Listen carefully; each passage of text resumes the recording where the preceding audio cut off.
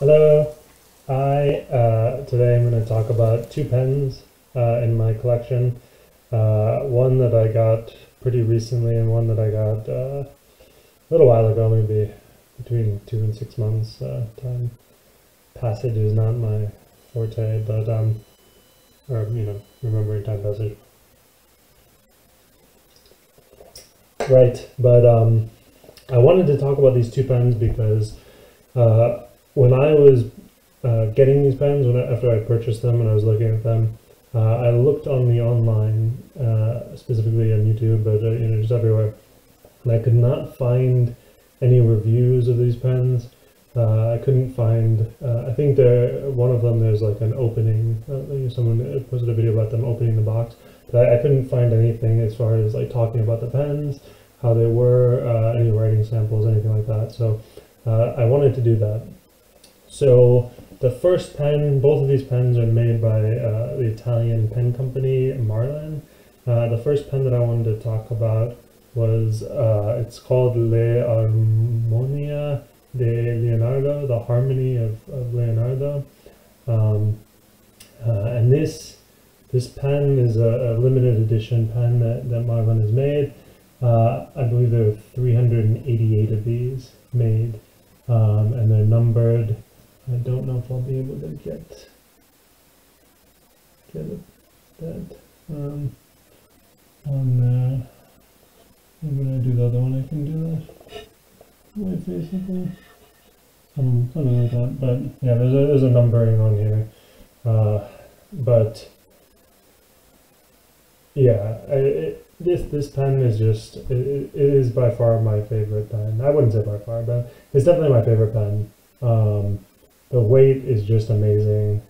This material, I think it's casein, K-A-E-I something. I don't know how to pronounce it, but and then also this is Italian resin. That's sort of the detail here, and then obviously different Italian resin that makes up the cap and part of the body.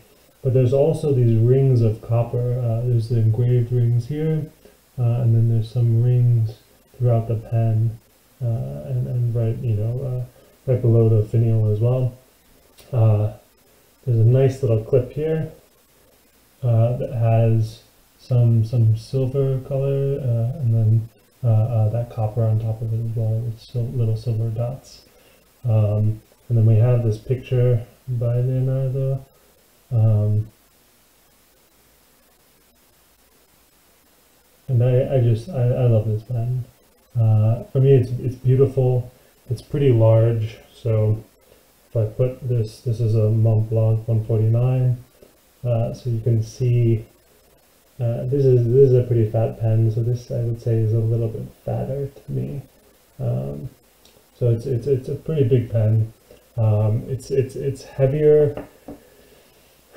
Right, it has some weight to it, but it's not too heavy. It's not like pens made out of all metal that kind of tire your hand out after a while. It's just perfect to me. So if we look at the finial here, we have some more of that same material that I can't pronounce, casein, and then we have this logo, and then if we unscrew the cap here. We have the nib, and I don't think you can see that probably, but this is a 18 karat gold nib. What's interesting to me is everything that I could find online indicated that this should be a 14 karat gold nib on here, but for some reason mine is an 18 karat gold nib. I don't know if they swapped the nibs or what's the deal with that, or if there's just like a misprint.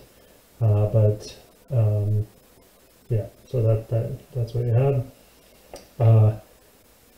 The body of the pen is pretty thick here, as you can see. Then it tapers off pretty significantly on both sides, and so that kind of, for me, it just sits in my hand so perfectly, and I really enjoy the feel of it. And I really love writing with this pen. So if we unscrew the body from the section here, you can see there's another little copper ring there. and then you just kind of have this kind of regular cartridge converter, which is okay. What I really enjoy, and I don't know, maybe there's no reason why I should enjoy it as much as I do, but right before you get to the end, it kind of, there's this last little thing that like it's going, you know, going, and it hits this point where it's like click, but it's kind of like a semi-click, but smoother than that. And I have this a lot of joy when that happens, and I'm not sure why, but that's okay. So yeah, this pen, I don't know, I love it. It is a pretty expensive pen. I got it on eBay. I think buy it now it's pretty expensive. It's like over $1,000. But if you try to bid for it, you can get it substantially less than that. I think the lowest I saw it go for was like maybe like 500 or so. But yeah, it's definitely an expensive pen. But it does seem to be readily available. And honestly, like I said, it's one of my favorite pens. The way it sits in my hand, I don't have another pen that I think, you know, comes close to that. I have some that I really enjoy the feel of them, but and I have other ones that the writing is I would say better. The nibs are better, but Marlen in general, I found their nibs to be really well tuned. I think they're Bach nibs that they you know, tune up themselves. Someone maybe correct me on that if you actually watch this. I'm wrong about that. But I did do some research on it at some point, and that seemed to be what the consensus was. But anyways, the second pen that I want to talk about I got more recently, and this is the Marlen Egizia, which I think is Italian for Egyptian, I believe. Again, correct me if I'm wrong. And this pen I think is really beautiful. You have these layers of turned Italian resin that I think were glued together by hand, and then you have these are the middle portion that has the Sphinx on it. It is silver, I believe. And then you have on the clip there, you have the pyramids, and you also have kind of these little pyramids and some interesting designs here as well. At the bottom of the cap. So this, I've noticed this with all Marlen pens that are piston fillers. It almost seems like this is a really nice cartridge converter, but you can't unscrew the pen from the section, like the body from the section. So I don't know that for sure. I have another one, so they kind of rattle a little bit. So I don't know if that's just this connection here, if there's really just a really nice cartridge converter in there. But either way, I mean, they are very nice. I think they market them as piston fillers, so I guess I can believe them when they say that. But this screws back on, like so. We can turn this. So this is also a limited edition. I think there are more made, 588. But we'll unscrew this here. And then we again, I believe, have an 18 karat gold nib. Let's see if you can see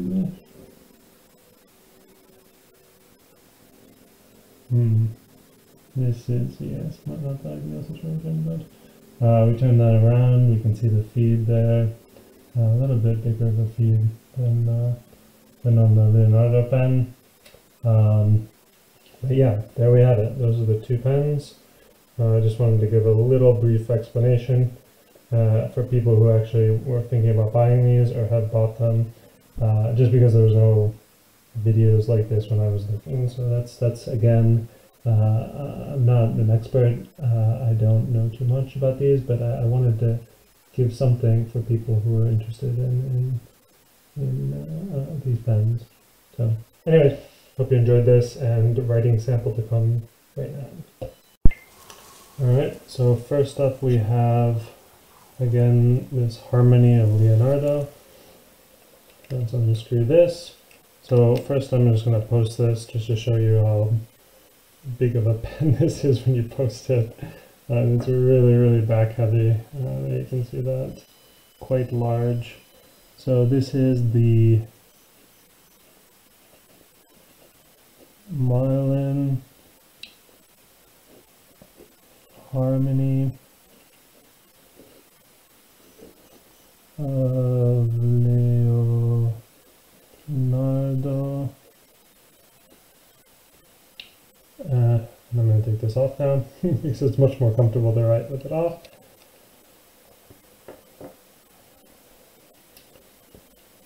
And again, this is a limited edition.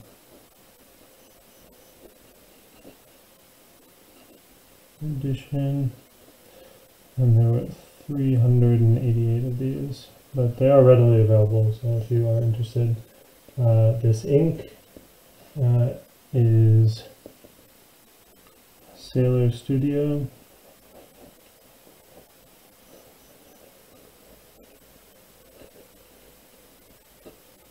$123, I believe. Maybe flip those, maybe change the numbers.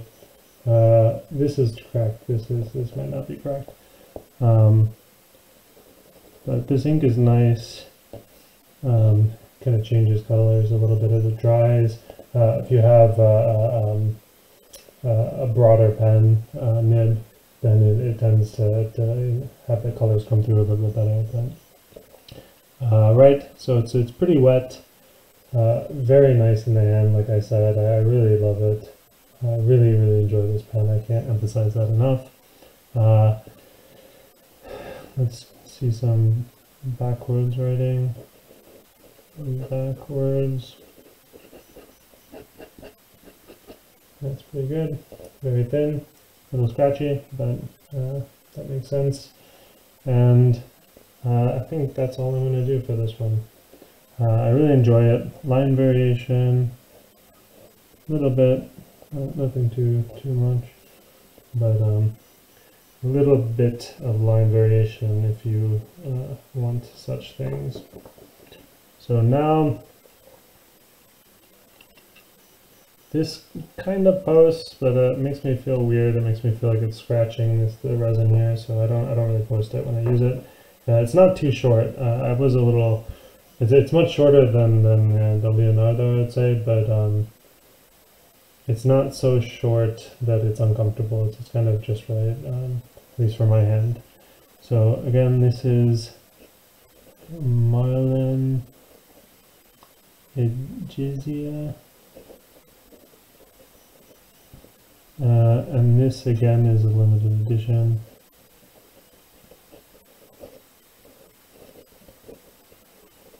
But there are 588 of them made.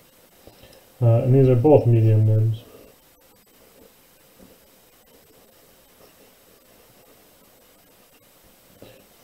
And it's very nice. This one I would say is a little bit wetter. The other one, the Leonardo pen, it's a little bit crisper, I would say, but just as enjoyable. I think I prefer the Leonardo for the way it sits in my hand, but also for the way it writes. It's just, I don't know, it's a good writer for me. This one is too, but this one's a little wetter, just a little bit different feel. But you can see, pretty wet. Not like a super wet, but pretty wet. This ink is Pilot or Shizuku. It's right here. This ink is this ink, and right, Shizuku. I always mess up the name. I kind of switches O with an I or something. I don't know why that is. It's the Amairo. So that's what we have there. And yeah, that's pretty much all there is. Bit of line variation for you. Yeah, I love this pen. I think it's very nice. But again, this one is my favorite. Second favorite. So yeah, that's about it. I hope you enjoyed it, and goodbye.